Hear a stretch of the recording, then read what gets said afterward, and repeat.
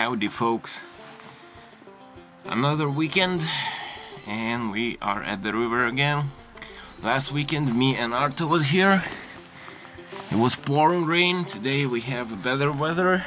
Even the sun is trying to get through the clouds. But I'm alone. I have Mr. Masakagi with me. It's supposed to be windy, so I picked this spot because there is forest behind me and that's supposed to block all the wind, and it should be pretty good conditions in here. Still, there's a lot of signs of winter. The higher and the more upstream you go, the more of those signs you see, but it's not too bad. I have around 5 hours of fishing today. Not great, but not terrible either, because I have some time. So hopefully I can catch at least one fish.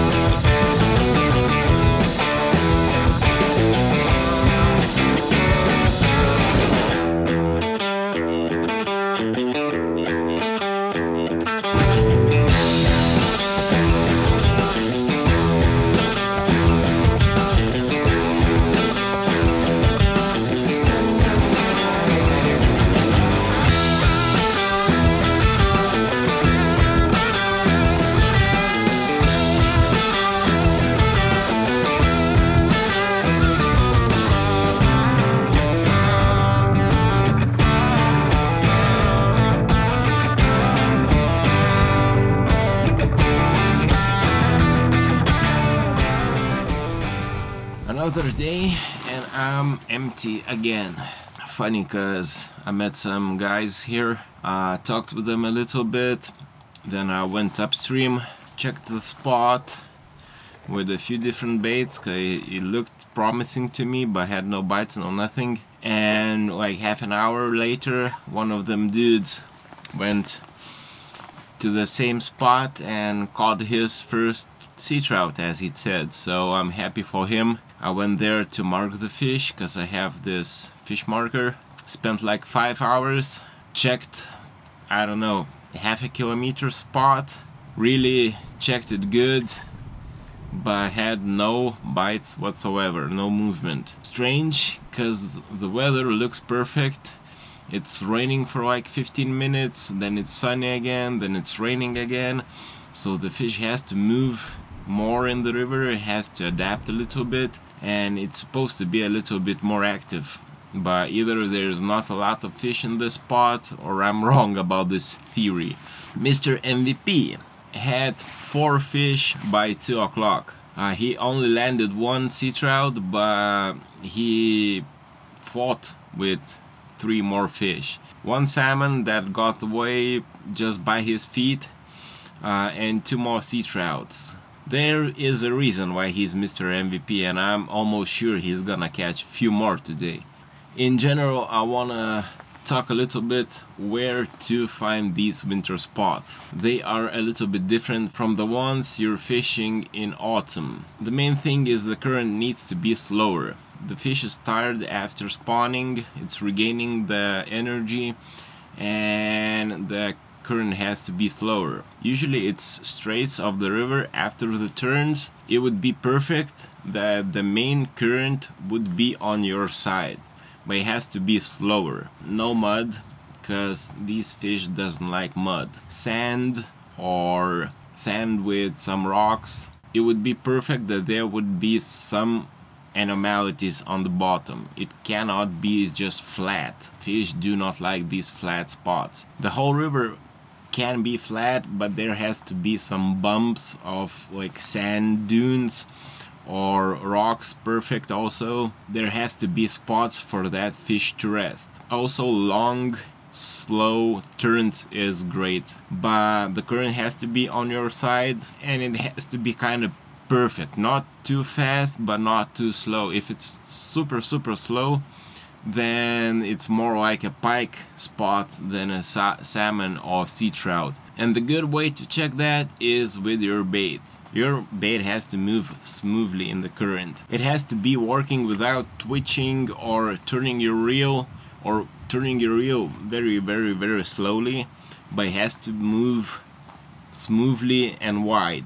If it's moving faster, that current is probably too fast for fish to rest in it. In autumn, that might be a perfect spot, but winter you need a slower current. So check the Google Maps, and also do your research while you're fishing in autumn, because you see those spots where it's too slow for you in autumn. Keep them in mind, they might be perfect in winter. Again, you have to drive to those spots, you have to check them, you need to investigate a little bit, but you can find them on Google Maps. Again, big turns and straights after the turn. See where the main current goes, and if it's in the middle, it's all okay, but if it's closer to your shore, it's better. Salmon might be sitting in the middle of the river. If it's a big fish, if there is a nice rock or a nice little bump and then a deeper spot, usually the bigger fish will take that spot. Sea trout, since the water levels are higher now, they are often found near to the shoreline, where the shore is on the normal water levels, meaning the water is above the shore. Where that first drop is, that's the place where the fish is kind of pushing its body to that first drop, and it's staying close to it. And you need to work your bait always right to that first drop, almost to the shore, and you might get a bite there from a sea trout.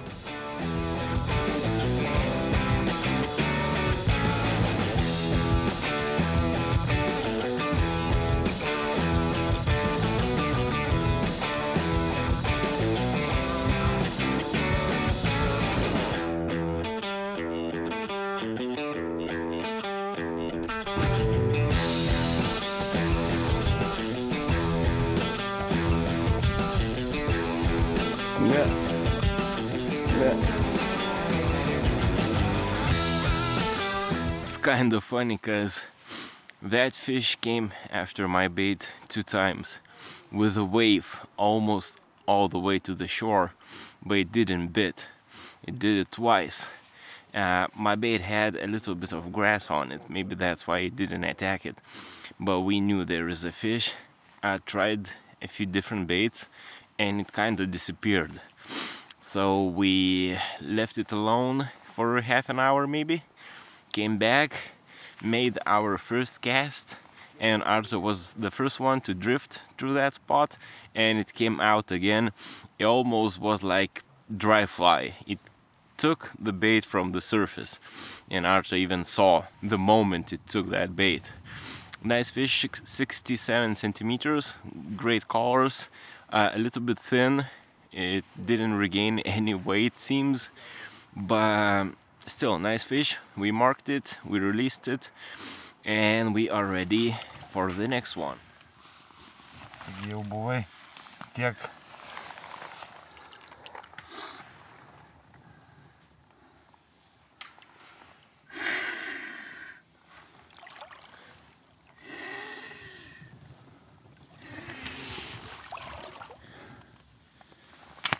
Whee! Salmon might also be in a spot like this, but it's less likely. So that's all the knowledge from me, and you can do with it whatever you like, because I haven't caught a fish for a while now, so I might be totally wrong about it, but the logic and my previous year says that I'm not. So stay tuned for more videos. Don't forget to subscribe, like this one, leave me a comment how is your fishing going, and I will see you in the next video. Peace.